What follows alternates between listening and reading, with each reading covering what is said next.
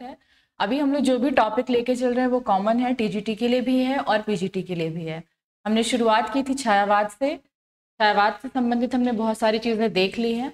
अपनी पढ़ाई आगे करने से पहले कुछ चीज़ें आप लोग स्टडी प्लैनेट के बारे में, बहुत सारे बच्चों का क्वेश्चन आ रहा था कि मैम क्लासेस शुरू हुए हैं कि नहीं हुए हैं, उससे रिगार्डिंग आप लोगों को कुछ बताया जा रहा है, आप लोग देख लीजिए। अगर आप लोगों को हमारी पढ़ाई समझ में आ रही है, आप लोग अग्री कर रहे हैं, आप लोग का सिलेबस धीरे धीरे कंप्लीट हो रहा है, स्टडी प्लैनेट का नया बैच सारे सब्जेक्ट के लिए पीजीटी टीजीटी का कोर्सेज के लिए शुरू हो चुका है। यहाँ पर अगर आप हमारे बैच में एडमिशन लेते हैं तो आपको क्या मिलेगा, आपको लाइव एंड रिकॉर्डिंग क्लासेस मिलेंगी। लाइव क्लासेस आप लोग देखते ही हैं और आपके फुल कोर्स में जितनी भी रिकॉर्डिंग क्लासेस हैं वो आपको साथ में मिलेंगी। क्लास नोट्स मिलेंगे, पीडीएफ नोट्स भी मिलेंगे और 40 सेट फुल मॉक टेस्ट के भी मिलेंगे। इसके अलावा रेगुलर एमसीक्यूज भी सॉल्व कराए जाएंगे। जेएसएससी पीजीटी टीजीटी दोनों का बैच लॉन्च हो चुका है। आप लोग जिसमें भी एडमिशन लेना चाहते हैं ले सकते हैं।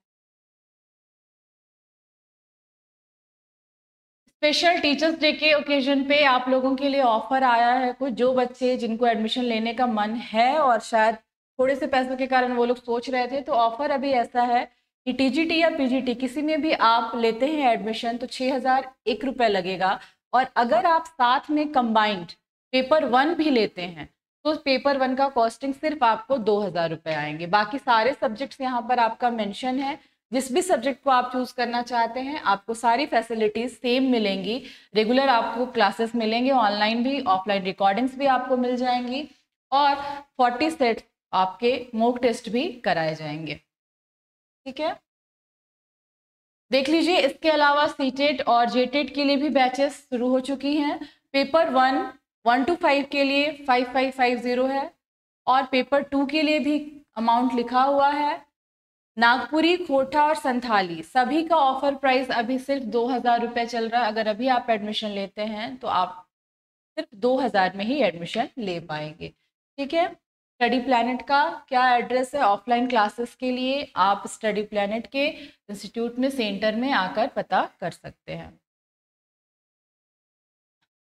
ये स्टडी प्लैनेट का ऐप है। ऐप को डाउनलोड करने के लिए ये QR कोड आप स्कैन कर सकते हैं। ऐप पर आपको बहुत सारे डेमो क्लासेस दिए हुए हैं। जिस भी सब्जेक्ट में आपको कोई भी दिक्कत है आप डेमो क्लास देखकर समझ सकते हैं और उसके बाद आप एडमिशन ले सकते हैं।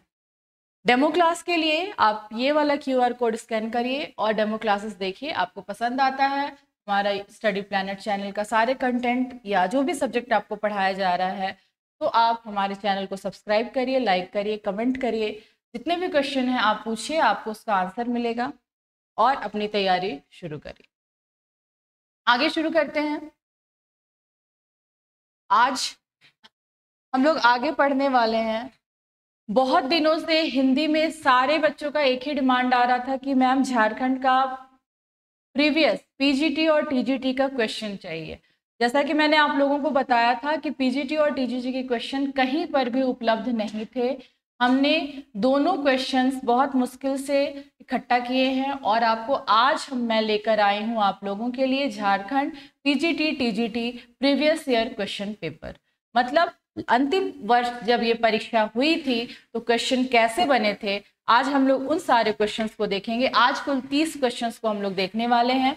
इससे हमें ये तो आइडिया मिल जाएगा कि हम अपने सिलेबस में से जिस भी पोर्शन को पढ़ेंगे उस पोर्शन से कैसे क्वेश्चन बनने वाले हैं। ठीक है, प्रीवियस ईयर करने का एक फायदा ये हो जाएगा कि हम लोग आगे जो भी पार्ट पढ़ रहे हैं उस पार्ट में क्वेश्चन कैसे बनेंगे, उसका क्या एक श्रेणी होगा क्वेश्चन का, वो हमको समझ में आ जाएगा। ठीक है, आज का क्वेश्चन शुरू करते हैं हम लोग। पहला क्वेश्चन है, हिंदी साहित्य के इतिहास लेखन की परंपरा में मिश्र बंधुओं ने किस ग्रंथ द्वारा अपना महत्वपूर्ण योगदान दिया? हमने हिंदी साहित्य में इतिहास लेखन की परंपरा ये हमने पढ़ाई करी हुई है। हमने देखा है कि सबसे पहले इतिहास लेखन का शुरुआत किसने किया? गारसा दत्तासी ने किया। उसको आगे लेकर किन किन रचनाकारों ने कौन कौन सी रचनाएं लिखी, हमने वो सारा कुछ देखा हुआ है। प्रश्न वहीं से आ रहा है कि मिश्र बंधुओं ने किस ग्रंथ द्वारा अपना महत्वपूर्ण योगदान दिया है। ये 2017 में झारखंड पीजीटी में आया हुआ क्वेश्चन है। आज जितने भी क्वेश्चन कराए जाएंगे वो आपके 2017 में झारखंड पीजीटी और टीजीटी दोनों के मिक्स्ड क्वेश्चन हैं। ठीक है, आप लोग बताइए, जितने भी बच्चे ऑनलाइन हैं, इसका क्या आंसर है? हमने ये किया हुआ है कि मिश्र बंधुओं ने किस ग्रंथ द्वारा अपना महत्वपूर्ण योगदान दिया है? हिंदी शब्द सागर, शिव सी सरोज, मिश्र बंधु विनोद या हिंदी साहित्य की भूमिका? हमें ये तो पता है कि शिव सी सरोज तो नहीं होगा। शिव सी सरोज क्यों नहीं होगा? क्योंकि वो किनका लिखा हुआ है? शिव सी सरोज, ये तो नहीं होगा आंसर हमारा। हिंदी शब्द सागर भी नहीं होगा। नाम से पता चल रहा है मिश्र बंधुओं की बात की जा रही है, तो मिश्र बंधु विनोद हमारा उत्तर होने वाला है। मिश्र बंधु विनोद, ठीक है रीति, बिल्कुल सही जवाब है। मिश्र बंधुओं ने क्या किया था? उन्होंने हिंदी साहित्य का इतिहास लेखन की परंपरा में उन्होंने भी अपना योगदान दिया था। उन्होंने जो ग्रंथ लिखा था उसका नाम उन्होंने रखा था मिश्र बंधु विनोद। और ये जो ग्रंथ है ये कुल 4 भाग में प्रकाशित हुए हैं। कितने भाग में प्रकाशित हुए हैं? ये ग्रंथ कुल 4 भाग में प्रकाशित हुआ है। कितने भाग में प्रकाशित हुआ है? ये प्रकाशित हुआ है कुल 4 भाग में प्रकाशित हुआ है मिश्र बंधु विनोद। और सबसे पहले बात करेंगे कि इसके 3 भागों का प्रकाशन 1913 ईस्वी में हो चुका था और चौथे भाग का प्रकाशन 1934 ईस्वी में हुआ। कब हुआ? इसके प्रथम 3 भागों का प्रकाशन, देखिए इसके प्रथम 3 भागों की बात करेंगे तो इसके प्रथम 3 भागों का प्रकाशन हुआ है 1913 ईस्वी में। कब हुआ है? 1913 ईस्वी में। और जो चौथा भाग था उसका प्रकाशन 1934 ईस्वी में हुआ है। ये भी जानकारियां महत्वपूर्ण है, आपको पता होना चाहिए। क्या बात कर रहे हैं हम ये बात कर रहे हैं कि मिश्र बंधुओं ने हिंदी साहित्य के इतिहास में जो ग्रंथ, पहला ग्रंथ जो इन्होंने लिखा उसका क्या नाम था? उसका नाम था उसका नाम था मिश्र बंधु विनोद। और ये कितने भागों में प्रकाशित हुआ था? ये कुल 4 भागों में प्रकाशित हुआ था। पहले के 3 भाग सन 1913 ईस्वी में प्रकाशित हुए और चौथा भाग 1934 ईस्वी में प्रकाशित हुआ। ठीक है, दूसरा प्रश्न देखिए, साहित्य के इतिहास के संदर्भ में निम्नलिखित कथन किसका है? प्रत्येक देश का साहित्य वहां की जनता की चित्तवृत्ति का संचित प्रतिबिंब होता है, तब यह निश्चित है कि जनता की चित्तवृत्ति के परिवर्तन के साथ साथ साहित्य के स्वरूप में भी परिवर्तन होता चला जाता है। किसने कहा है? आचार्य रामचंद्र शुक्ल, आचार्य हजारी प्रसाद द्विवेदी, राम कुमार वर्मा या बच्चन सिंह? आप लोग इसका उत्तर करिए। ये कथन बहुत महत्वपूर्ण कथन है। और ये कथन क्या कह रहा है? इस कथन में कहा गया है कि किसी भी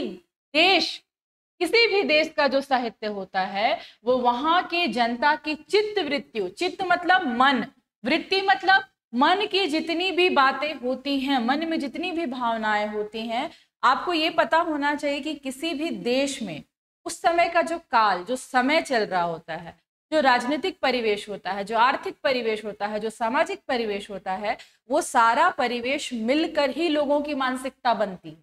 बिल्कुल, ये जो हमारे आलोचक है वो यही कह रहे हैं कि जो भी साहित्य जिस काल में लिखा गया, जिस देश में लिखा गया, ये उस समय के लोगों के मन का प्रभाव ही होता है। मतलब उस समय के लोगों के मन की जैसी बातें होती हैं वही लिखा रहता है। अब आप बात करिएगा सन 1900 ईस्वी में लिखी गई किसी रचना की, और अभी आप बात करिए 2022 की लिखी हुई रचना की। आप कहानियों की ही बात कर लीजिए, एक तरफ आप प्रेमचंद्र की कहानियों को लीजिए और एक तरफ आप आधुनिक कहानियों को लीजिए, तो दोनों में कितना अंतर हो जाता है। तो ये अंतर क्यों आया? क्योंकि लोगों के मन में परिवर्तन आया, सोचने में परिवर्तन आया, जीवन शैली में परिवर्तन आया। ठीक है, यही बात यहाँ कही गई है कि मन के कारण, मन के जो भाव होते हैं वही हमें कहाँ दिखता है? उन लोगों के साहित्य में दिखता है। और ये कथन किसका है? ये कथन है आचार्य रामचंद्र शुक्ल जी का। शुक्ल जी का कोई भी कथन ऐसे ही बहुत महत्वपूर्ण है। और ये कथन जब हमने इतिहास लेखन की परंपरा सबसे पहला अपना पाठ किया था तब हमने इसको देखा था, और ये मोस्ट इंपॉर्टेंट है, इसको याद रखिएगा। ठीक है, बहुत दिनन थे मैं प्रीतम पाए, भाग बड़े धरि बैठे आए, मंगलाचार माही मन राखो, राम रसायन रमना चासो। किसकी पंक्तियां हैं? तुलसीदास, दादू, रैदास या कबीर? ये प्रीवियस ईयर क्वेश्चन है, हमने अभी तक ये पढ़ा नहीं है। जब हम लोग भक्ति काल पढ़ेंगे तब हम लोग अच्छे से देखेंगे कि किसने कौन कौन सी महत्वपूर्ण पंक्तियां कहकर रखी हैं। आप पंक्तियां पढ़िए वापस से और मुझे बताइए कि ये किसकी कही हुई पंक्तियां हैं। आप लोग जवाब दीजिए जितने बच्चे ऑनलाइन हैं। प्रीवियस ईयर है, आप लोग कुछ ना कुछ तो पढ़ ही रहे होंगे खुद ब खुद, ऐसा तो नहीं है कि आप लोग नहीं पढ़ रहे हैं। तो पढ़ रहे हैं तो इसका आंसर मुझे बताइए आप लोग, किसकी पंक्तियां हैं ये? फिर से सुनिए। बहुत दिनंत है मैं प्रीतम पाए, भाग बड़े धरी बैठे आए, मंगलाचार माही मन राखो, राम रसायन रमना चासो। किसकी पंक्तियां हैं ये? तुलसीदास की, दादू की, रैदास की, कबीर की? रैदास की पंक्तियां हैं। पूनम बदानी जी कह रही हैं रैदास की पंक्तियां हैं। आद्या, तुलसीदास की पंक्तियां हैं। देखिए, हमें ये तो पता है कि भगवान राम के बारे में सबसे ज्यादा तुलसीदास जी ने लिखा है, पर अभी आप जो पंक्तियां पढ़ रहे हैं ये तुलसीदास जी की पंक्तियां नहीं हैं। बाकी बच्चे आप लोग बताइए कि ये किसकी पंक्तियां हैं। प्रश्न बहुत जरूरी है और ऐसा नहीं है कि आपने ये सुनकर नहीं रखा है, ये आप लोगों ने सुना हुआ है। एक बार ध्यान दीजिए कि किसकी पंक्तियां हैं। हमने बात करी थी, ऐसे भी अगर आप हिंदी साहित्य के विद्यार्थी हैं तो आपने ये तो जरूर पढ़ रखा होगा कि जब भी तुलसीदास जी बात करते हैं भगवान राम की तो वो प्रशंसा की बात करते हैं और वो बहुत ज्यादा पॉजिटिव, मतलब एक सकारात्मक भावना उनकी पंक्तियों में रहती है। इन पंक्तियों में व्यंग है और व्यंग की जब बात करेंगे तो कौन करते हैं? सिर्फ और सिर्फ कबीरदास। कबीरदास की पंक्तियां ऐसी होती थी जो आपको सिखाने के लिए व्यंग में ही बातें बताते थे। तो ये पंक्तियां कबीरदास की है। वो क्या कह रहे हैं? बहुत दिनंत है मैं प्रीतम पाए, भाग बड़े धरी बैठे आए, मंगलाचार माही मन राखो, राम रसायन रमना चासो। ये किसकी पंक्तियां हैं? ये कबीर की पंक्तियां हैं, तुलसीदास की पंक्तियां नहीं हैं। रैदास की पंक्तियां बिल्कुल भी नहीं होंगी। रैदास किसके बारे में बात करते हैं? नीतू बिल्कुल सही, आपने कबीर कहा है। भक्ति काल हम लोग जब देखेंगे तो ये चीजें और क्लियर हो जाएंगी। आगे देखिए, कबीर की भाषा के संदर्भ में कौन सा वाक्य गलत है? भाषा में खरापन है, कहीं कहीं भाषा गंवारू लगती है, साहित्यिक कोमलता है, भाषा में अक्खड़पन है। इसमें से कौन सा वाक्य गलत है? बहुत ही आसान क्वेश्चन है, एक बार में आप लोगों को इसका आंसर पता होना चाहिए। प्रश्न संख्या 4, उत्तर बताइए। बहुत ही आसान क्वेश्चन है, कबीर के बारे में बात करेंगे। कबीर की भाषा को क्या कहा गया है? कबीर की भाषा को क्या कहा गया है?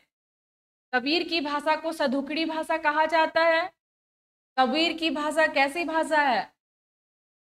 उनकी भाषा में खरापन है। 4 का C बिल्कुल सही, आद्या सही बोल रही है। ये गलत है, कबीर की भाषा में कभी भी साहित्यिक कोमलता थी ही नहीं। और दूसरी बात कि कबीर की भाषा साहित्यिक भाषा की तरह थी ही नहीं, उनकी भाषा को सधुकड़ी भाषा कही गई थी। इसलिए ये वाला जो है कि साहित्यिक कोमलता है, ये गलत है। भाषा में खरापन है। खरापन मतलब जब आप चीजें डायरेक्ट बोल देते हैं, भले सुनने वाले को बुरा लग रहा है, ठीक है, तो भाषा कैसा है? भाषा में खरापन है। कहीं कहीं भाषा गंवारू लगती है। गंवारू लगने से मतलब हमारा ये है कि क्षेत्रीय बोलियों का प्रयोग किया गया है, बिल्कुल अक्खड़ बोलियों का प्रयोग किया गया है। जो गांव में चलन में जो बोलियां रहती हैं वैसी बोलियों का प्रयोग किया गया है, इसलिए उसे गंवारूपन लिए हुए भाषा कहा जा सकता है। और भाषा में अक्खड़पन है, मैंने अभी कहा कि उनकी भाषा में थोड़ा व्यंग रहता था तो थोड़ा तीखापन भी आता था, तो इसलिए उनकी भाषा में अक्खड़पन भी है। क्लियर है यहां तक? आगे देखिए, कबीर की वाणी में स्थान पर भावात्मक रहस्यवाद की झलक को आचार्य रामचंद्र शुक्ल ने किसके सत्संग का प्रसाद कहा है?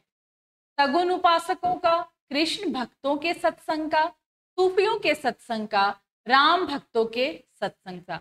देखिए, जब हम लोग भक्ति काव्य पढ़ने वाले हैं, भक्ति धारा जब पढ़ेंगे तब कबीर आएंगे, उसमें निर्गुण भक्ति धारा के कबीर कवि कहे जाएंगे। अब जब सोचिए कि जब हम वो सब कुछ पढ़ेंगे तो प्रश्न कैसे बनेंगे, उसमें ऐसे प्रश्न आ सकते हैं कि कबीर की वाणी में स्थान पर भावात्मक रहस्यवाद की झलक को आचार्य रामचंद्र शुक्ल जी ने किसके सत्संग का प्रसाद कहा है? मैं शुरू से बोल रही हूँ कि जितने भी हम लोग अपने सिलेबस में जितने भी पाठ करेंगे उसके संबंध में आचार्य रामचंद्र शुक्ल जी का जो भी कथन कहा गया होगा वो बहुत महत्वपूर्ण है।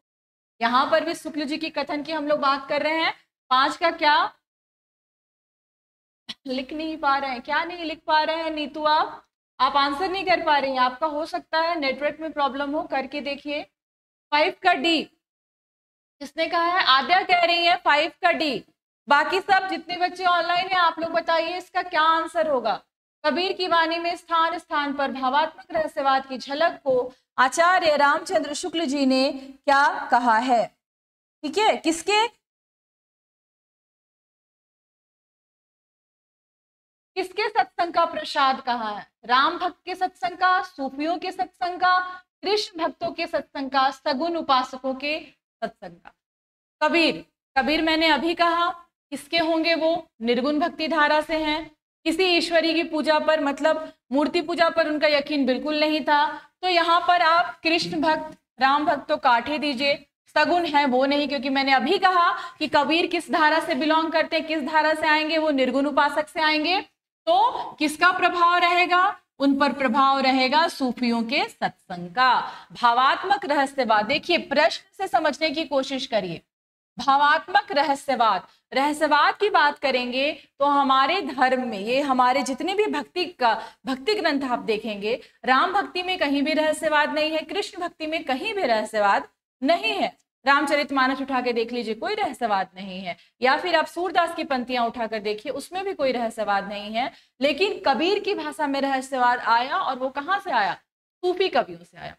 सूफी कवियों की जितनी भी कविताएं होती हैं, हमें क्या पता है कि लौकिक क्षेत्र में रहते हुए अलौकिक ईश्वर को क्या मानते हैं? वो प्रेमी के रूप में स्वीकार करते हैं, अपने प्रेमी या प्रेमिका के रूप में स्वीकार करते हैं। तो जितनी भी कविताएं हैं, जितने भी गीत हैं, सूफियों के जितने भी कविताएं हैं, वो रहस्यवाद से ऐसे ही भरे हुए हैं। तो हमारे पास ऐसे ही आया कि भावात्मक रहस्यवाद की बात करते हैं। तो बिल्कुल क्लियर है किसके सत्संग से आया है? वो सूफियों के सत्संग के कारण आया है। क्लियर है यहाँ तक? थोड़ा सा प्रश्न को भी समझिए। मान लीजिए आपने ये कथन नहीं पढ़ा है, लेकिन आपको ये तो पता है कि कबीर कैसे हैं। कबीर निर्गुण उपासक थे, तो सगुन तो ऐसे ही कट गया। जब सगुन कट गया तो राम भक्त और कृष्ण भक्त दोनों कट जाएगा, दोनों सगुन धारा के हैं। सिर्फ क्या बच रहा है? सूफियों के सत्संग का प्रभाव। ठीक है। दूसरा प्रश्न संख्या 6 देखिए। 1455 साल गए, चंद्रवर एक ठाट गए, जेठ सुदी बरसायत को पूरन मासी तिथि प्रकट भये। ये पंक्तियां किसके जन्म के विषय में प्रसिद्ध हैं? 1455 साल गए, चंद्रवर एक ठाट गए, जेठ सुदी बरसायत को पूरन मासी तिथि प्रकट भये। जैसी कबीर, सूरदास या तुलसी, किसके बारे में ये पंक्तियां कही गई हैं? क्या आद्या क्या कह रही है? कबीर राम में विश्वास करते थे। कबीर राम में विश्वास करते थे, पर उनके राम निर्गुण राम थे। उन्होंने कभी भी, आप कबीर की पंक्तियां उठाकर पढ़िए जो कक्षा 10वीं में पढ़ाई जा रही है या 9वीं में पढ़ाई जा रही हैं, वो राम का नाम लेते हैं, पर वो राम मानते हैं अपने एक ईश्वर को जिन्होंने उन्हें नहीं देखा। वो कहते हैं कि सबके ईश्वर, अगर आप राम को मान रहे हैं तो मान लीजिए मैं भी जिसको मान रहा हूं वो राम ही है, पर ये राम के नाम पर ये सगुन, जिस मूर्ति पूजा की हम बात करते हैं, जो हमने राम का अवतार मान के रखा है, ये उस राम की बात नहीं करते। ये सिर्फ एक सत्ता पर यकीन कहते हैं, और इनका कहना है कि इसी में आप राम देखिए, इसी में आप कृष्ण देखिए। आप कबीर की पंक्तियां पढ़िए, कक्षा 10वीं में दी हुई हैं, वहां पर वो एक बार अपने ईश्वर को राम भी कहते हैं और एक अगले ही पल वो अपने ईश्वर को कृष्ण भी कहते हैं। ठीक है, ये आप पढ़िएगा तो आपको क्लियर हो जाएगा ये चीज। उनका मानना है कि ईश्वर एक है जिसका कोई रूप, वो निराकार है। ठीक है, इसीलिए कबीर को हमने निर्गुण शाखा में रखा है। क्लियर है? 5 हो गया। छठा का आंसर दीजिए आप लोग सभी कोई। छठा में क्या होगा आंसर? छठा का आंसर देने की कोशिश करिए सभी कोई।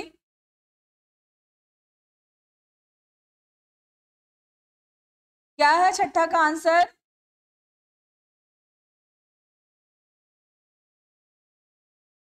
छठा का आंसर क्या है? किसने आंसर दिया है? सी।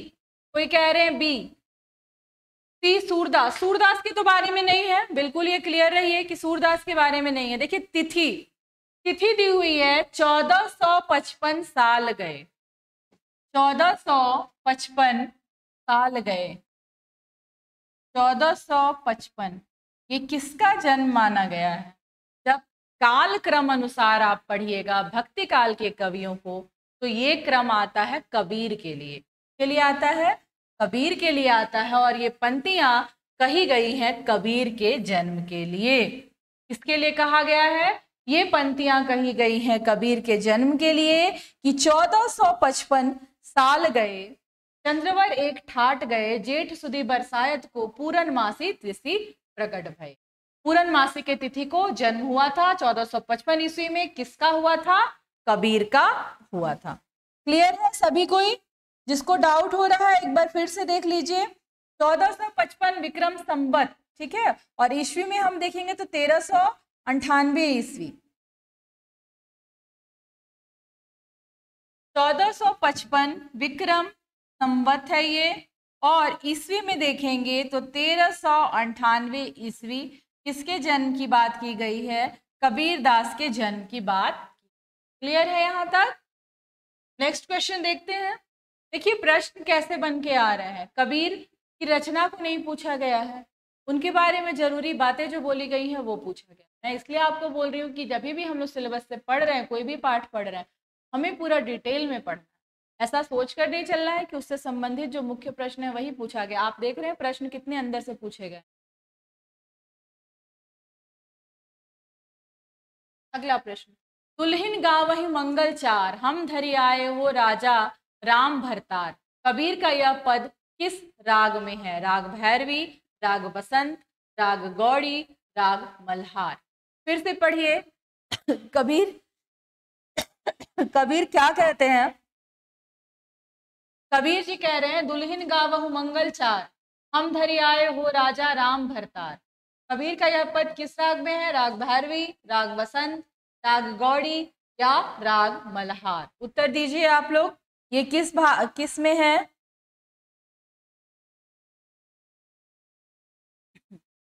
ये किस राग में गाया गया है?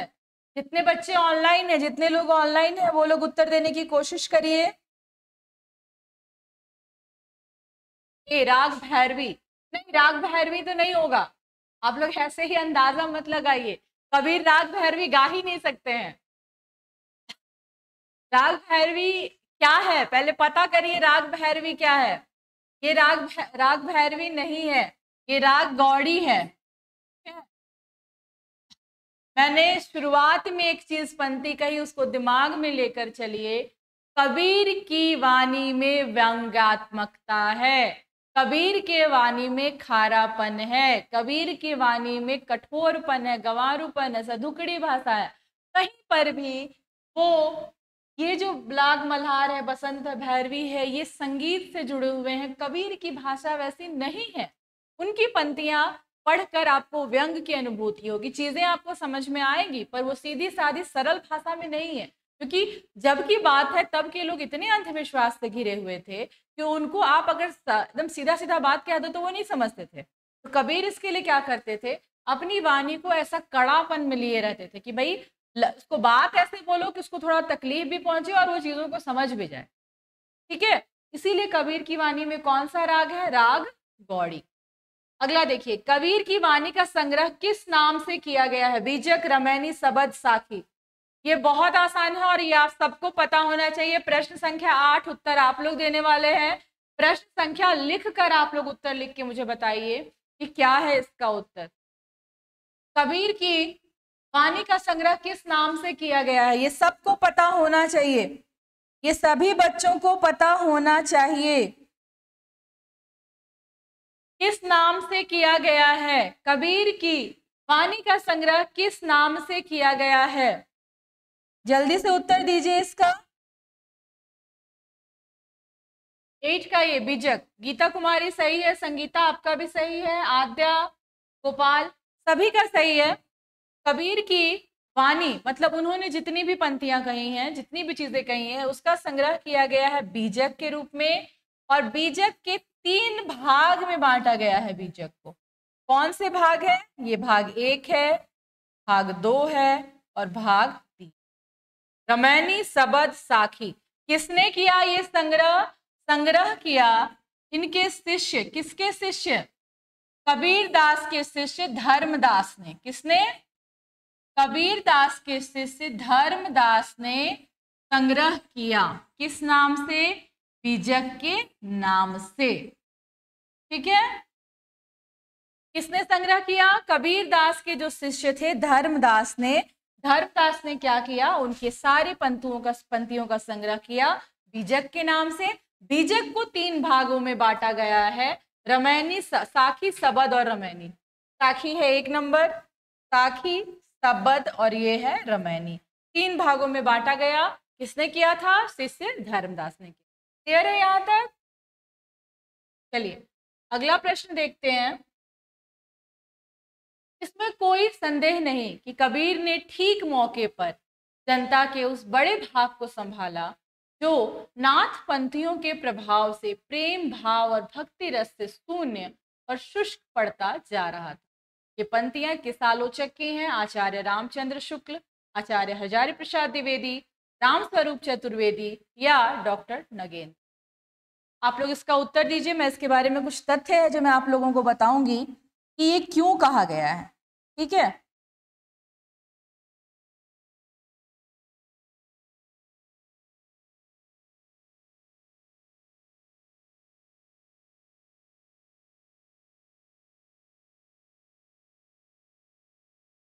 प्रश्न देखिए वापस से आप लोगों को उत्तर करना है इसका। बताइए, सभी कोई बताइए कि किसने किया है ये।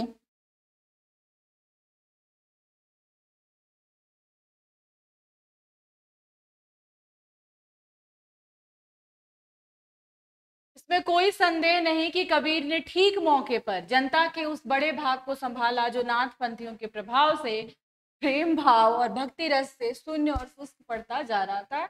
ये पंक्तियां किस आलोचक की? देखिए, भक्ति काल की बात करेंगे तो मैंने अभी कहा कि भक्ति काल भी अलग अलग भागों में बटा हुआ था। सगुण धारा हो, निर्गुण धारा हो, और उसमें बात क्या हुई थी कि सबसे पहले सिद्धों का साहित्य आया, धीरे धीरे बहुत सारे साहित्य आए। जब भक्ति काल आया तो उसमें नाथपंथियों की बात करेंगे। नाथपंथी क्या करते थे? वो धार्मिक चीजों पर यकीन तो करते थे लेकिन उनका तरीका अलग था, उनमें अक्खड़पन बहुत ज्यादा था, वो कोमलता नहीं थी उनकी भावना में। भक्ति से संबंधित जो कोमलता होनी चाहिए थी वो नाथपंथियों में नहीं थी। तो उनके कारण क्या हो रहा था कि जो भक्त नाथ संप्रदाय को मानने लगे थे उनमें धीरे धीरे क्या हो रहा था? लोप हो रहा था। किस चीज का? भक्ति का, माधुर्य का। और उस समय क्या हुआ? कबीरदास जी आए, कबीरदास जी का आविर्भाव हुआ। इनकी जो पंक्तियां थी, इनकी पंक्तियों में खास बात क्या थी? भाषा सधुकड़ी थी, ठीक है, सुनने में थोड़ा कड़ापन लगता था, लेकिन ये बातें बिल्कुल सही सही करते थे।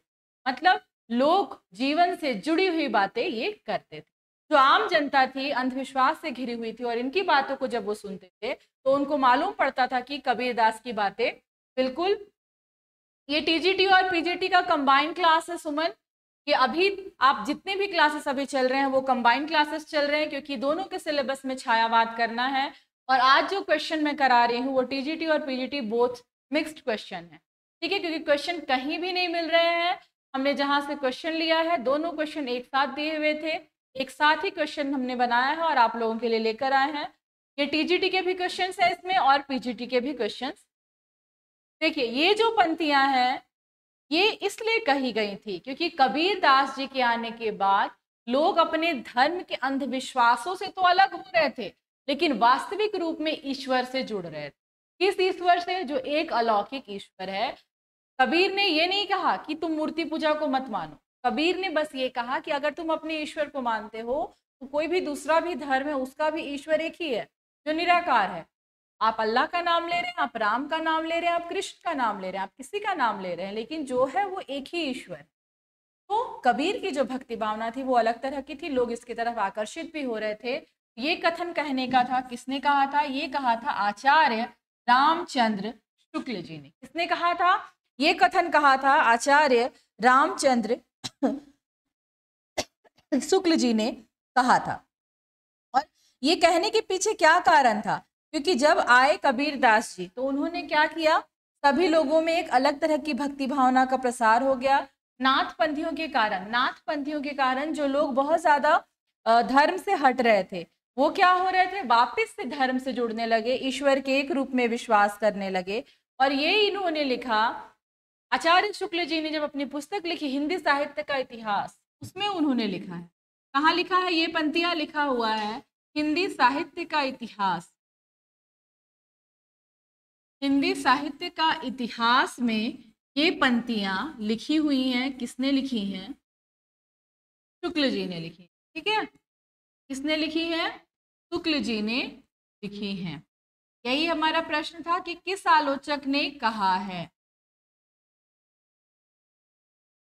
आगे आइए, किस काव्य धारा में मूर्ति पूजा और अवतारवाद का विरोध किया गया है? सगुन, कृष्ण, संत, राम काव्य धारा। आप बताइए, ये बहुत आसान है, ये तो सबको पता है और मैं तब से बता भी रही हूं। ये सबको पता होना चाहिए कि किस काव्य धारा में मूर्ति पूजा और किस काव्य धारा में मूर्ति पूजा और अवतारवाद का विरोध किया गया है। सगुन में होगा? सगुन में नहीं होगा। क्यों? क्योंकि सगुन में तो मूर्ति पूजा की हम बात ही करते हैं। सगुन मतलब जिसमें गुण हो। गुण किसका होगा? जिसको हम देख पाएंगे। हमने इंसानी रूप में, हमने अवतार के रूप में मान लिया देवताओं को, और हम लोग सगुन काव्य धारा लेकर चलने लगे। मूर्ति पूजा और अवतारवाद का विरोध होता है संत काव्य धारा में। ठीक है, किसमें होता है? संत काव्य धारा। ठीक है, सभी को क्लियर है? 10 नंबर का आंसर क्या होगा? संत काव्य धारा। ठीक है, अगला प्रश्न देखते हैं।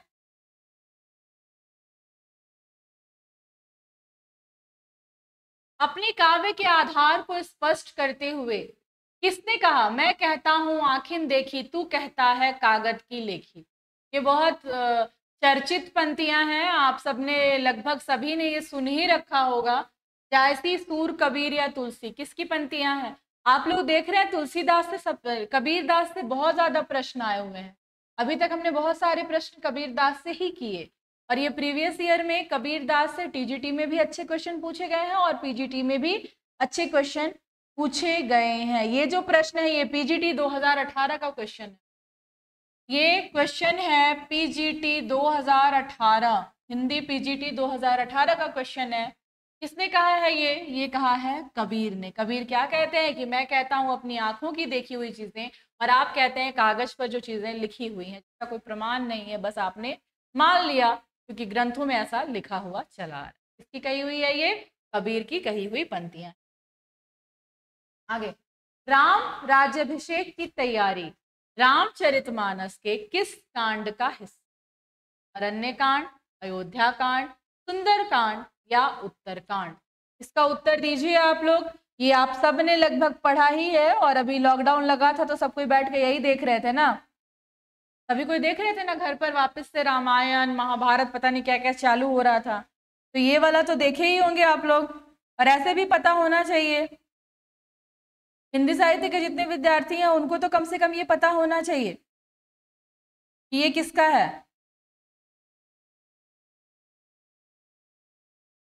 उत्तर दीजिए आप लोग।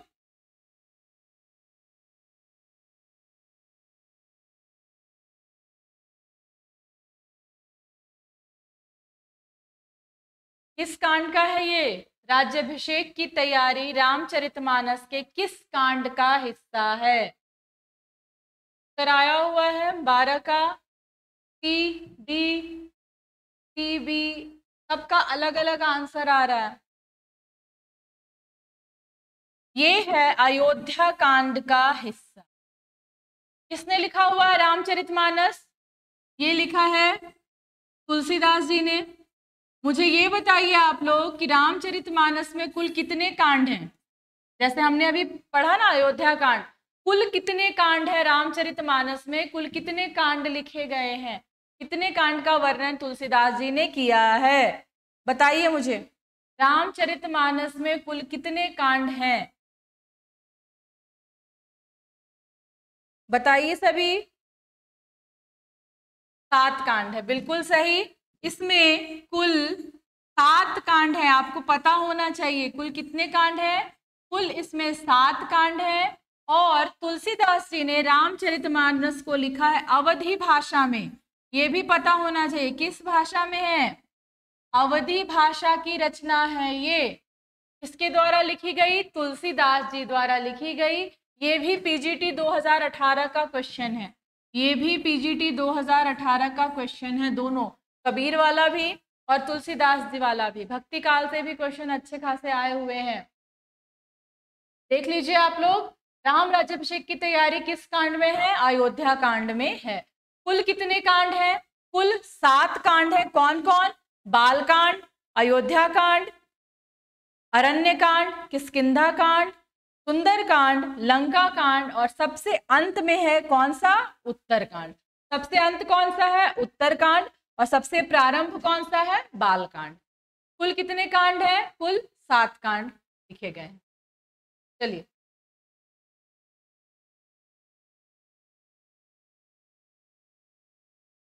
प्रश्न संख्या 13 देखते हैं। रामचरितमानस के अयोध्या कांड में कौन सा संवाद नहीं है, श्री राम भारत संवाद, भरत होगा यहाँ पे, श्री राम भरत संवाद, श्री सीताराम संवाद, श्री राम वाल्मीकि संवाद, या शिव पार्वती संवाद। सोच के जवाब दीजिए कि रामचरितमानस के अयोध्या कांड में, रामचरितमानस के अयोध्या कांड में कौन सा संवाद नहीं है, कौन सा संवाद नहीं है। ये बहुत आसान है, आप लोगों को ऐसे ही इसका उत्तर पता चल जाएगा।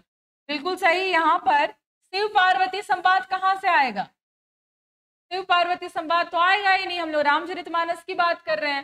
तो रामचरितमानस की बात करेंगे तो श्री राम सीता संवाद होगा, श्री राम भरत संवाद होगा, श्री राम वाल्मीकि संवाद भी होगा। क्लियर है यहाँ तक।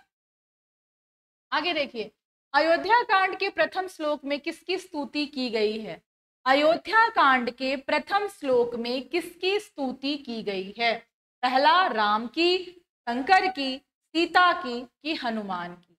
सोच के जवाब दीजिएगा ये प्रश्न में कि अयोध्या कांड के सबसे प्रथम श्लोक में किसकी स्तुति की गई है, अयोध्या कांड के प्रथम श्लोक में किसकी स्तुति की गई है, बताइए। मैंने कहा सोच के जवाब दीजिएगा। 14 का डी, हनुमान की, नहीं, हनुमान जी की नहीं की गई थी।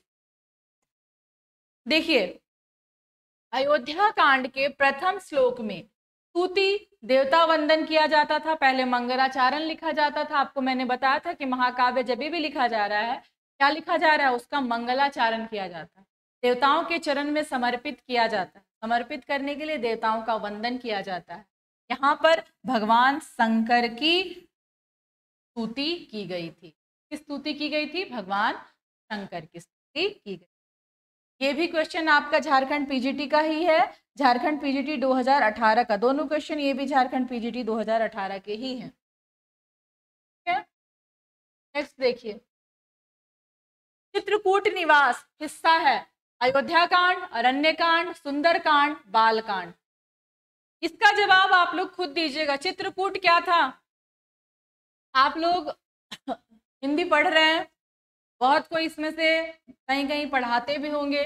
अगर आप अभी से पढ़ा भी रहे हैं तो बहुत आसानी से आपको इसका उत्तर पता होगा कि चित्रकूट निवास, चित्रकूट में बसे रहे। एक पंक्तियां है ना, कक्षा 10वीं में भी ये पंक्तियां हैं कि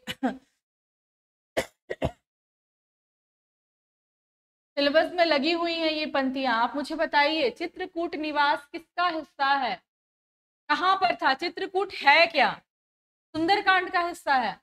बहुत हार्ड क्वेश्चन है मैम, नहीं देखिए क्वेश्चन हार्ड नहीं याद दिया, अभी तक हमने एक्चुअली में भक्तिकाल पढ़ा नहीं है। अगर हम भक्तिकाल पढ़े रहते तो ये बहुत आसान क्वेश्चन था। जब आप रामचरितमानस पढ़िएगा, रामचरितमानस के 7 कांड पढ़िएगा तो 7 कांड के जो मुख्य बातें हैं वो तो हम पढ़ेंगे ही।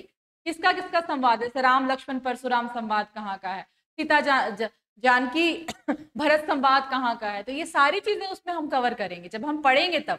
अभी हमने चूंकि नहीं पढ़ा है तो ये क्वेश्चन टफ लग रहा है आप लोग।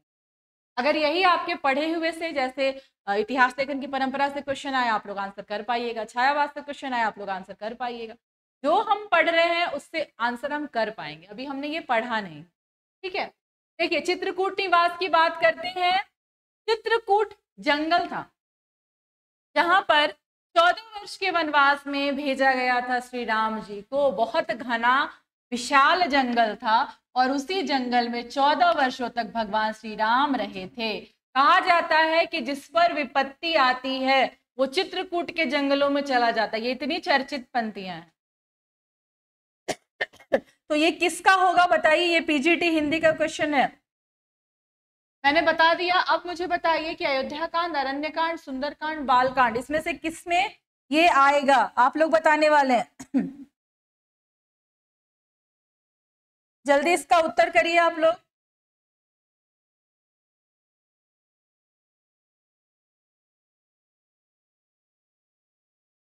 बताइए।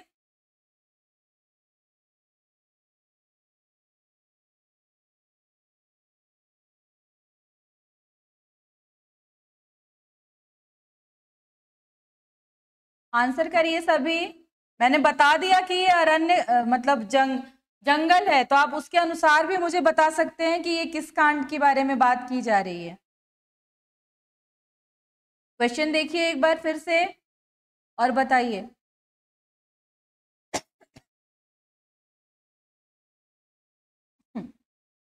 आंसर दे रहे हैं आप लोग।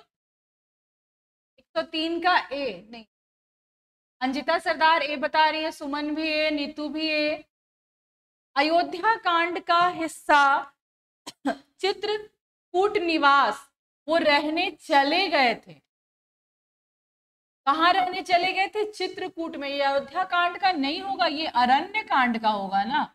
जंगल में जब मैं अभी आपको बता ही रही हूं कि वो जंगल है, जंगल में जाके रह रहे हैं। अरण्य मतलब क्या होता है? जंगल होता है। ये अरण्य कांड का हिस्सा है, अयोध्या कांड का हिस्सा नहीं है। ठीक है, क्लियर है सबको? चित्रकूट निवास, ये नहीं बोला गया कि उनको भेजा जा रहा है। अगर भेजा जाएगा बात करेंगे तब अयोध्या कांड में चले जाएंगे, क्योंकि उस समय अभी उनको वनवास दिया जा रहा था। तब वनवास जब दिया जा रहा था तब कहा गया था कि तुम 14 वर्षों के लिए चित्रकूट के जंगलों में चले जाओ। यहाँ पर निवास बोल दिया गया, मतलब पूरी अवधि, वो 14 वर्ष की अवधि जो उन्होंने चित्रकूट में रहकर गुजारी थी, तो कहाँ गुजारी थी? अरण्य कांड में गुजारी थी। क्लियर है? अगली देखिए, तुलसीदास की कौन सी रचना ब्रज भाषा में है? जानकी मंगल, कवितावली, बरवे रामायण, रामलला नहछू। तुलसीदास की कौन सी रचना इसमें से जो है वो ब्रज भाषा में लिखी गई है? बताइए। तुलसीदास जी ने श्री रामचरित मानस लिखा, किसमें लिखा है वो? श्री रामचरित मानस लिखा हुआ है अवधी भाषा में। ब्रज भाषा में कौन सी रचना है उनकी, ये मुझे बताइए आप लोग। आप लोग पढ़ रहे हैं, खुद से भी पढ़ रहे हैं। जब खुद से पढ़ रहे हैं तब इतना ज्यादा क्वेश्चन टफ क्यों लग रहा है, ये बताइए। आप लोगों ने आंसर दिया है डी नंबर। नीतू कह रही है डी, सुमन कह रही है बी, 16 का बी, गीता, रिति बी, मनीषा बी। कवितावली, कवितावली जो इनकी रचना है ये ब्रज भाषा में लिखी गई है। बिल्कुल सही, जिसने उत्तर दिया है कवितावली वो सही है। देखिए प्रश्न कठिन नहीं है, जब हम लोग भक्तिकाल पढ़ेंगे तो ये सारे प्रश्न आपको आ जाएंगे। क्योंकि अभी हमने वो पाठ नहीं पढ़ा है इसलिए आपको प्रश्न कठिन लग रहे हैं। आगे देखिए, कर रही लीला में आनंद, महाचित्ती सजग हुई सी व्यक्त, विश्व का उन्मीलन अभिराम, इसी में सब होते अनुरक्त। ये पंक्तियां कामायनी के किस सर्ग में है? चिंता, श्रद्धा, आशा या लज्जा?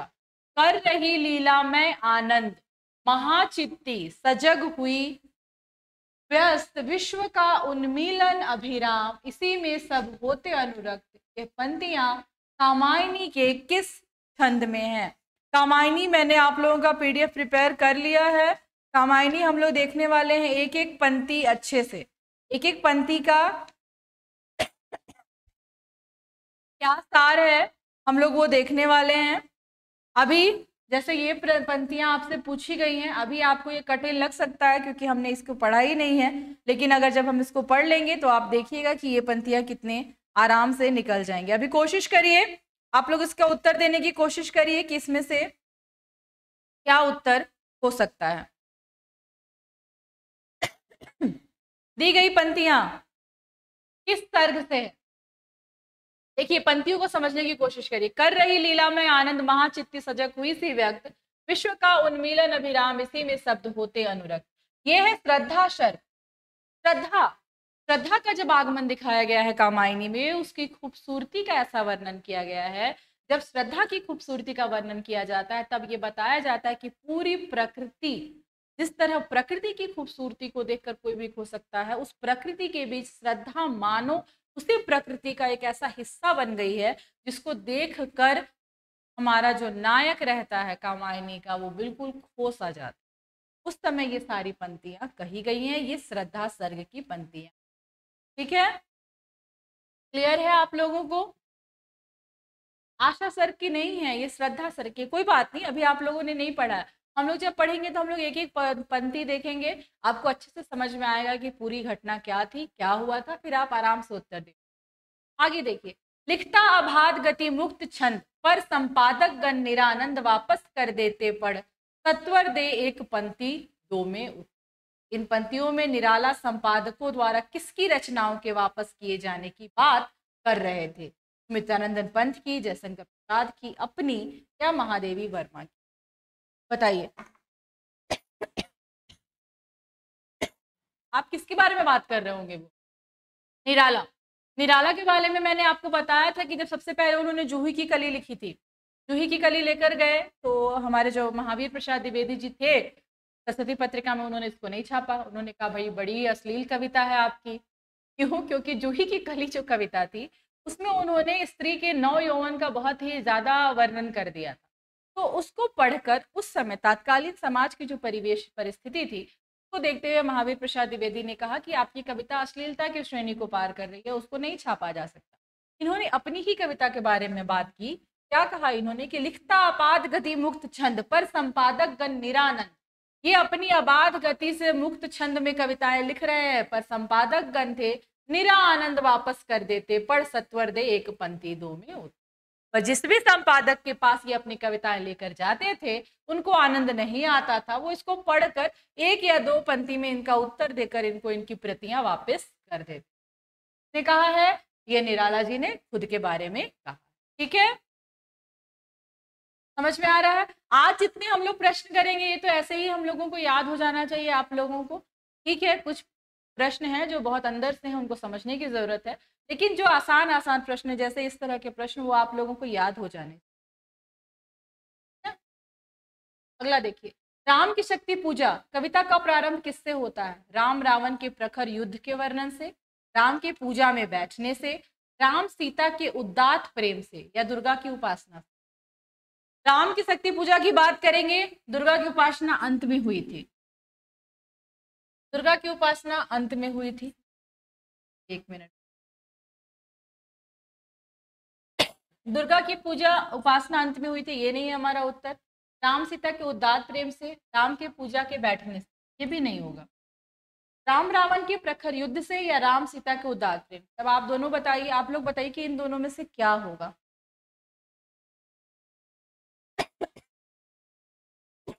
किससे होगा ये?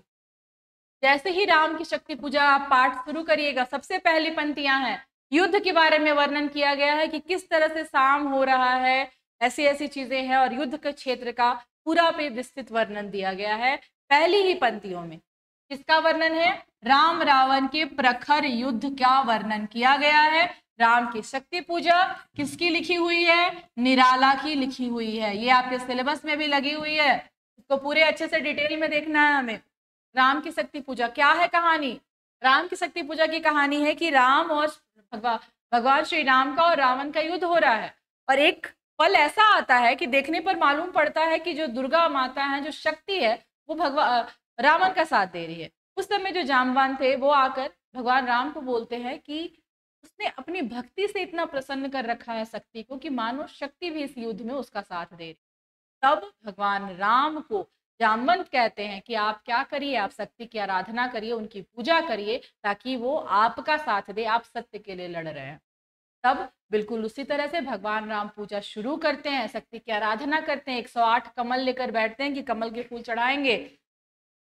देवी दुर्गा क्या होती है, प्रसन्न होती रहती है, परीक्षा लेती है राम की। 108वां कमल जो होता है, उस कमल को 108 नंबर का जो कमल का फूल रहता है, उस कमल के फूल को वो क्या करती है, वहां से गायब कर देती है। तभी भगवान श्री राम को याद आता है कि मेरी माता तो मुझे राजीव नयन कहती थी, वो कहती थी कि भाई मेरे नयन कैसे हैं, मेरे नयन है बिल्कुल कमल के फूलों की तरह। तो वो अपने अंत में यही निश्चय करते हैं कि मैं अपनी आंख को निकालकर चढ़ा दूंगा, ये यज्ञ को पूरा करूंगा। ठीक है, यही है राम की शक्ति पूजा की कहानी।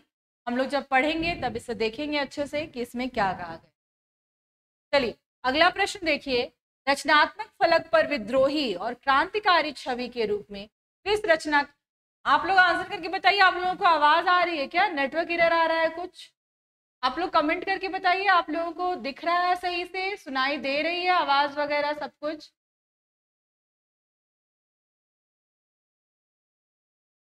अगला प्रश्न देखिए,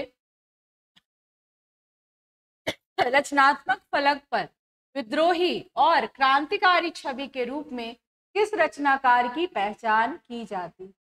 सुमित्रानंदन पंत, जयशंकर प्रसाद, महादेवी वर्मा या निराला?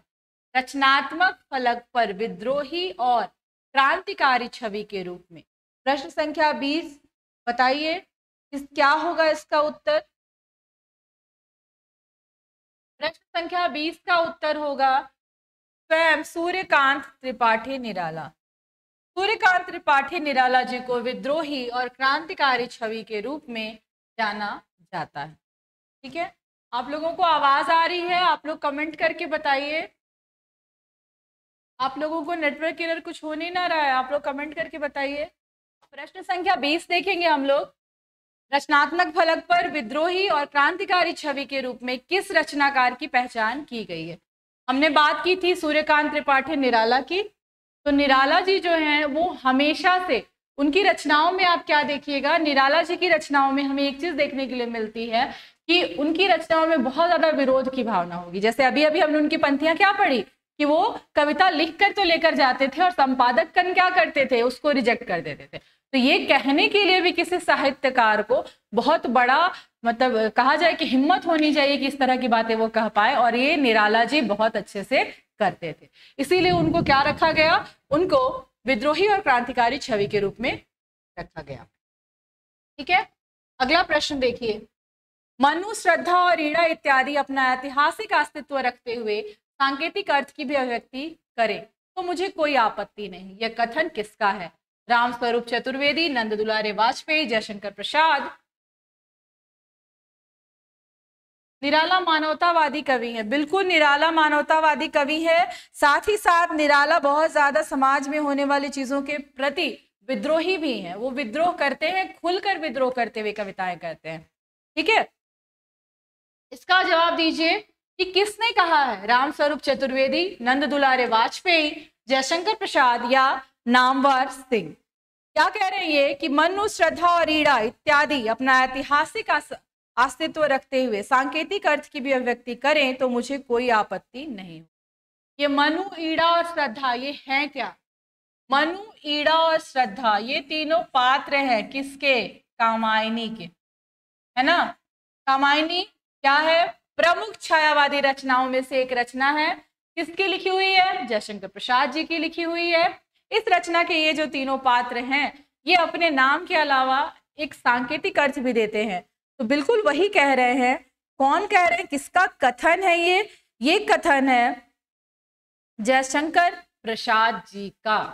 क्या कहते हैं वो कि मनु, श्रद्धा और ईड़ा इत्यादि अपना ऐतिहासिक अस्तित्व रखते हुए सांकेतिक अर्थ की भी अभिव्यक्ति करें तो मुझे कोई आपत्ति नहीं है। कहने का मतलब है कामायनी जब लिखी गई, कामायनी के लिखने के बाद जो प्रश्न उभर कर आ रहा था लोगों के बीच, पाठकों के बीच, आलोचकों के बीच, वो ये आ रहा था कि ये जो रचना है ये क्या संदेश दे रही।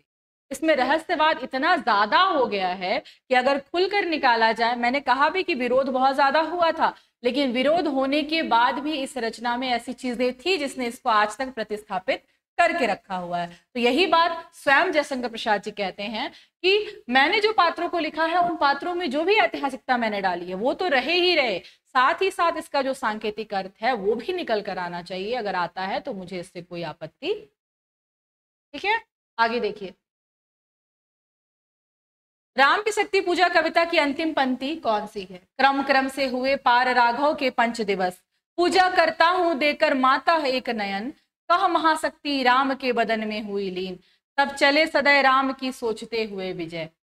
राम की शक्ति पूजा की सबसे अंतिम पंक्तियां, मैंने अभी आपको राम की शक्ति पूजा की पूरी कहानी बताई, आप उससे ही अंदाजा लगाइए कि कौन सी पंक्तियां सबसे अंतिम पंक्तियां हो सकती।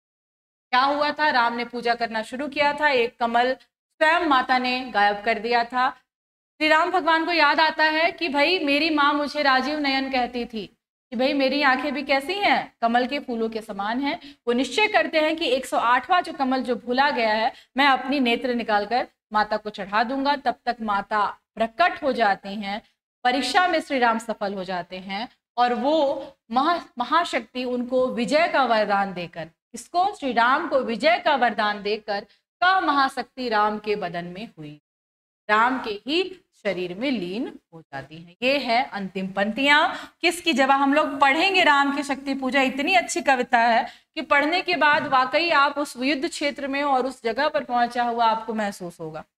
अगला प्रश्न देखिए।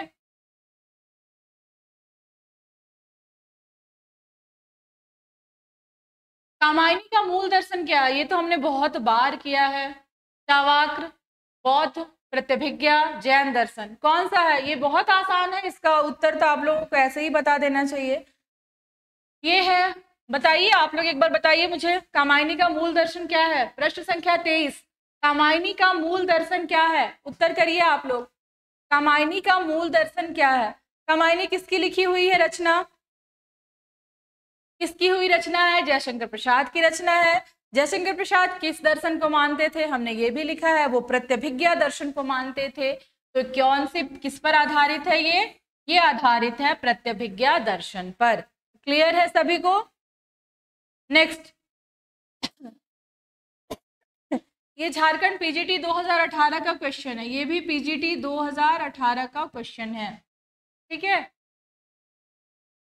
अगला प्रश्न देखिए। नील परिधान बीज सुकुमार खुल रहा मृदुल अधखुला अंग, खिला हो ज्यों बिजली का फूल मेघ वन बीच गुलाबी रंग। इन पंक्तियों ने जयशंकर प्रसाद ने किसके सौंदर्य का वर्णन किया? मैंने अभी अभी बताया, कामायनी का श्रद्धा सर्ग उठाकर पढ़ते हैं। श्रद्धा सर्ग की शुरुआत जो होती है श्रद्धा की खूबसूरती के वर्णन के साथ ही होती है। और ये किसके बारे में लिखा गया है? ये श्रद्धा के बारे में क्या लिखा गया है? नील परिधान बीच सुकुमार खुल रहा मृदुल अधखुला अंग, खिला हो ज्यों बिजली का फूल मेघ बन बीच गुलाबी रंग। ठीक है, इसके बारे में वर्णन किया गया है, श्रद्धा के बारे में ये वर्णन किया गया। अगला प्रश्न, किसकी कृतियों में भारतीय इतिहास राष्ट्रीय गौरव का पर्याय बनकर नजर आता है? मतलब राष्ट्रीय इतिहास, हमारे भारत का जो इतिहास है वो भारत का गौरव गाथा भी करता है। किसकी रचनाओं में? प्रेमचंद, भीष्म साहनी, जयशंकर प्रसाद या कृष्णा सोबत? ऐतिहासिकता की बात कौन करते हैं? सबसे साधारण, आपको प्रश्न नहीं समझ में आ रहा, दिमाग में बस ये बताइए, ऐतिहासिकता की बात कौन करेंगे? भारत के इतिहास की बात कौन करेंगे? चंद्रगुप्त नाटक लिखा गया, स्कंदगुप्त लिखा गया, कामायनी लिखा गया, जिसमें पात्र लिए गए भारत के अतीत से। तो ये काम किसने किया है? ये काम किया है जयशंकर प्रसाद ने। तो क्या होगा इसका उत्तर? किसकी कृतियों में भारतीय इतिहास राष्ट्रीय गौरव का पर्याय बनकर नजर आता है? वो आता है जयशंकर प्रसाद जी के कृतियों में। क्लियर है, कोई दिक्कत नहीं होगा। अगला देखिए, राम की शक्ति पूजा किस श्रेणी की कविता है? मुक्तक, लंबी कविता, अकविता, हाइकू? हाइकू तो बिल्कुल नहीं है, हाइकू में 5 छंद होते हैं। हाइकू क्या है मैं आप लोगों को बता दूंगी एक बार। मैंने कहा भी है कि छंद, रोला, ये सारा कुछ हम लोग देखने वाले हैं, उसमें हम लोग हाइकू देख लेंगे। कि हाइकू नहीं है, कंफर्म है। बाकी 3, अकविता भी नहीं है, लंबी कविता, मुक्तक, काव्य। आप दोनों बताइए, दोनों में से क्या है राम की शक्ति पूजा? राम की शक्ति पूजा किसकी लिखी हुई है? सूर्यकांत त्रिपाठी निराला की। मुक्तक काव्य नहीं है, ये है एक लंबी कविता। किसकी लिखी हुई है? निराला जी की लिखी हुई है। और ये जो कविता है ये संकलित है किसमें? अनामिका में।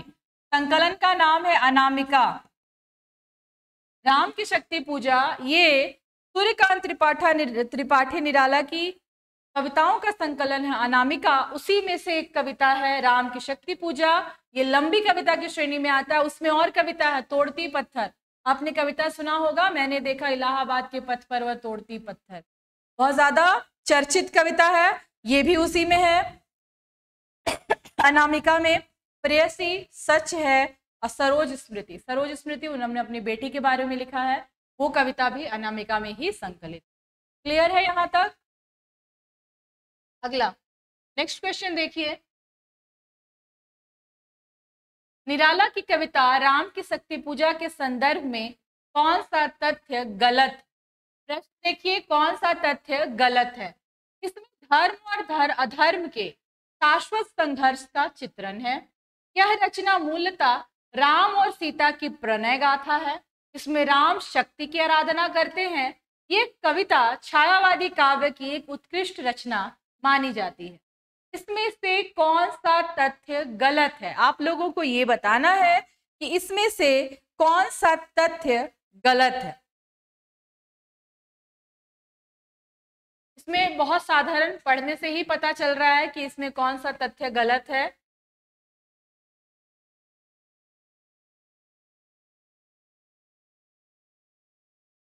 क्वेश्चन नहीं लिख पाए नीतू, आपको पीडीएफ मिल जाएगा क्वेश्चंस का पीडीएफ आप लोगों को मिल जाएगा, परेशान मत होइए। देखिए, इसमें धर्म और अधर्म के शाश्वत संघर्ष का चित्रण है, सही बात है। इसमें राम शक्ति की आराधना करते हैं, सही बात है। ये कविता छायावादी काव्य की उत्कृष्ट रचना, ये भी सही बात है। इसमें देखिए कि सीता और राम के प्रणय की गाथा है, बिल्कुल नहीं। पूरा रामचरितमानस भी उठा के पढ़ लेंगे और ये कहेंगे कि वो सीता और राम के प्रणय की गाथा है, तो वो नहीं है, ठीक है, ये बिल्कुल गलत है। अगला देखिए, कामायनी के प्रथम सर्ग का शीर्षक क्या है? श्रद्धा, आशा, लज्जा, चिंता। ये आप लोगों को पता होगा ये आप लोगों को पता है। कामायनी जिस दिन मैंने कामायनी कर दी है और मैंने आपको बताया है कामायनी का सबसे पहला सर्ग कौन सा है। मनु चिंतित हैं, तो पहला सर्ग कौन सा है? चिंता। कौन सा सर्ग है? चिंता, सबसे पहला सर्ग। क्लियर है? नेक्स्ट क्लास में हम लोग कामायनी लेकर ही चलने वाले हैं। कामायनी का श्रद्धा सर्ग जो हमारे सिलेबस में लगा हुआ है, वो सारे सर्ग हम लोग देखने वाले हैं। लेकिन मैंने क्रम से आपको सर्ग लिखा दिए हैं, आपको वो याद करना है। अगला प्रश्न देखिए, कामायनी महाकाव्य में रहस्य के बाद कौन सा सर्ग आता है? स्वप्न, आनंद, निर्वेद या दर्शन? बताइए, इसमें कौन सा सर्ग आता है? रहस्य के बाद कौन सा सर्ग आता है? कामायनी की बात करेंगे, कुल कितना सर्ग है? 15 सर्ग है ना। रहस्य के बाद इसमें आनंद सर्ग आता है। कौन सा? आपने अभी, मैंने सर्ग तो लिखवाए हैं पर आप लोग पता नहीं उत्तर दे पाइएगा इसका, इसलिए मैंने बता दिया कि कौन सा सर्ग आता है। इसमें आता है आनंद। आनंद कौन सा है? आनंद सबसे अंतिम सर्ग है। कौन सा है? सबसे अंतिम सर्ग है आनंद। अगला प्रश्न देखिए, आचार्य रामचंद्र शुक्ल के अनुसार छायावाद में प्राप्त होने वाली प्रतीक शैली पर किस साहित्य का प्रभाव है? क्या प्रश्न पूछ रहे हैं? आचार्य रामचंद्र शुक्ल के अनुसार छायावाद में प्राप्त होने वाली प्रतीक शैली पर किस साहित्य का प्रभाव है? अंग्रेजी, बांग्ला, फ्रांसीसी या फारसी? मैंने छायावाद जब आपको शुरू कराया था, सबसे पहले जब छायावाद शुरू कराया था, तो मैंने ये बताया था कि छायावाद की रचनाओं पर किसका प्रभाव है। आप लोगों को ये प्रश्न बताया हुआ है, इसका उत्तर आप लोग बताइएगा, मैं इसका उत्तर नहीं बताऊंगा, इसका बताऊंगी, ये उत्तर आप लोग बताइएगा। मैंने छायावाद जब शुरू किया है तो मैंने बताया था कि प्रतीक शैली पर किसका प्रभाव पड़ा है, किस दूसरी भाषा से हमारे हिंदी साहित्य में छायावाद में प्रतीक शैली का प्रभाव पड़ा है। ये प्रश्न आप लोग उत्तर याद करके आइएगा, मैं नेक्स्ट क्लास में सबसे पहले आप लोगों से यही पूछूंगी कि इसका उत्तर क्या है। ठीक है, आज हमने देखे हैं previous year Jharkhand PGT TGT से रिलेटेड क्वेश्चन, जो क्वेश्चन आए हुए थे 2018 में। नेक्स्ट क्लास में हम लोग इसके आगे का भी क्वेश्चन देखेंगे और साथ ही साथ हम लोग कामायनी का श्रद्धा सर्ग भी देखेंगे। ठीक है, तब तक के लिए थैंक यू क्लास।